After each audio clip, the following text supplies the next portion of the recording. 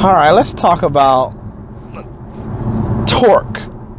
How much can go through this transmission?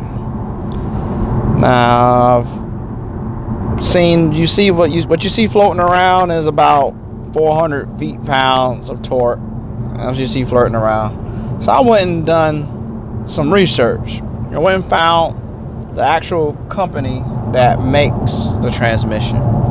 It's called I don't know how to say it right, Jatco or Japco or something like that, or Jatco, whatever. And they are the people who made the 7-speed transmission. And I went and found a PDF document that, you know, lists all their different transmissions. They specialize in a lot of CVT transmissions. And if you find the actual transmission that we have on the chart, and I think I'm gonna show it to you on the screen here, it has us rated at 550 Newton meters. So 550 Newton meters is about 406 feet-pounds when you do the conversion. So that 400 number that's floating around the internet is accurate to what the manufacturer is saying. And then if you look now, let's talk about the Q50 with the 2016 Q50 with the VR engine. Infiniti specifically tells you that the gearbox features improved logic and hardware to handle the power output of the VR engine. So we know on the inside the transmission has been beefed up, and of course we know the logic got changed. You know, you can just drive, you know, if you saw my transmission video, you can just drive it and see how much better the logic is. Now, here's I'll bring it back up my other chart. Here's my, you know, being an engineer, what I think the actual torque limit is. The actual, usually in engineering, we do what's called a safety factor.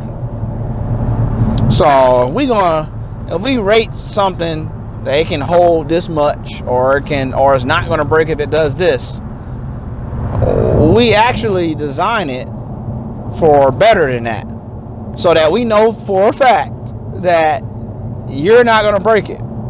So if usually a safety factor is between a multiplier of 1.5 all the way up to sometimes 3.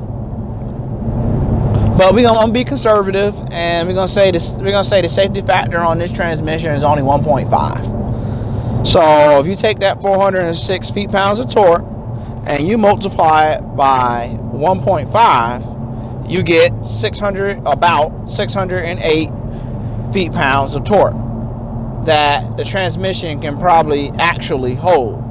And then I got confirmation here from real world, where if you saw the shop Zero One Motorsports, they was able to put out 600 feet-pounds of torque out of their VR.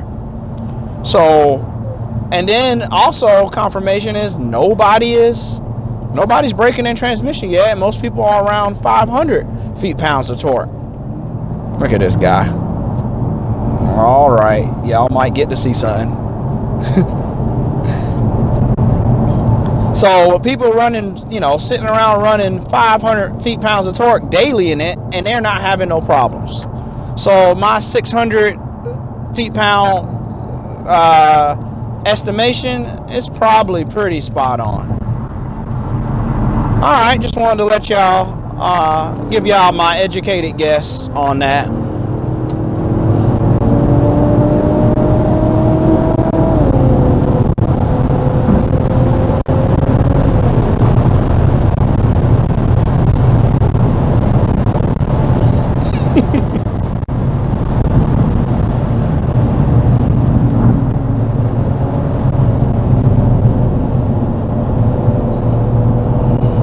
Alright, I got to witness a charger kill.